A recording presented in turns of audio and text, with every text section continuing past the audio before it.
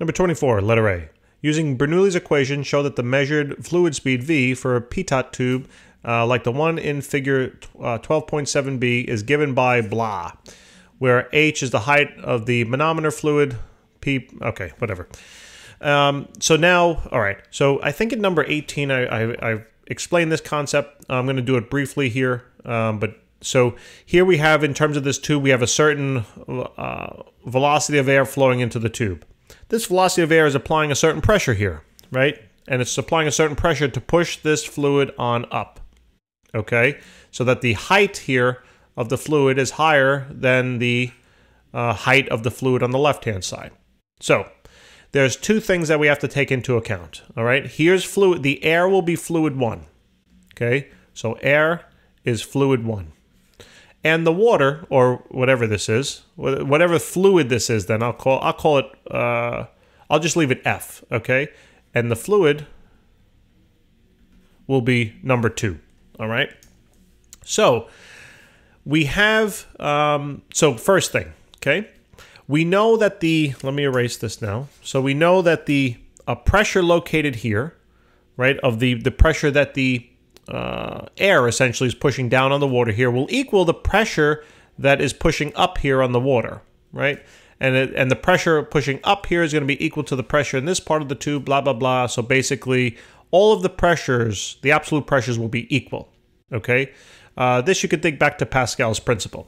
So the pressure here in Bernoulli's equation down here on the bottom, guys, down here on the bottom, pressure goes bye-bye, okay? There is a certain velocity to flow, right, of the air. So I know that this will have some value, okay? Now, what about the height differential between the air and the water? I'm going to assume that the air, that there really is no height differential, okay? If I do that, I can cancel this term on out. And I also now realize that this fluid at the end, right, after it equilibrates, there's no velocity to the fluid isn't moving, and therefore I can cancel this term on out. So what I'm left with here is I'm left with 1/2, right, density of the air times velocity of that air squared will then equal the density of the water times gravity times then the height of that water, okay? The height relative to, as you can see, that particular height. Anyway, so now what I need to do is solve this. Essentially, they're asking me to solve it for VA. Okay, so if I solve this for VA squared, right, I got to multiply both sides by 2 to get rid of the half there. And then, so this is rho of the water, G times H, and then divide everything by the density of the air. Okay, the density of the air. To get rid of the square, I got to take the square root of the left, right? And if I do that, I also have to do that for the right. And the square and the square root will cancel. Okay, so here is the formula.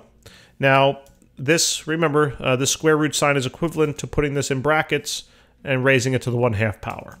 All right, so basically, here it is. This is this. All right, just with different subscripts. I think it makes more sense here. So this is what we've done for letter A. All right, now letter B. It says calculate the velocity of the moving air. So that's this. Right, if a mercury manometer's height is 0.2 meters. So basically, volume of the air will be equal to square root times 2 multiplied by the density of, now they're using mercury, so I chose to, I called this water for some reason. I should have just left it as fluid. Let me just make that quick correction. Instead of W here, I'm just going to call it F. Okay. F and F. So the density of mercury, this is about, what was the number? I think it's about 13,600 if I remember correctly. Cubic meter per,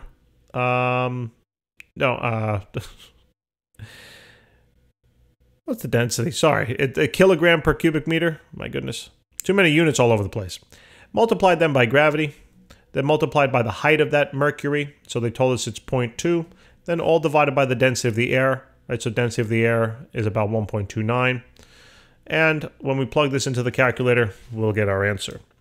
So square root of 2 times 13,600 times 9.8 times 0.2 divided by then 1.29. And here it is. 203, right? 203 meters per second. That is the velocity of air necessary to raise mercury by almost a quarter of a meter. Okay? Guys, thanks for tuning in. I really do hope this helped. Please remember to subscribe. See you next time.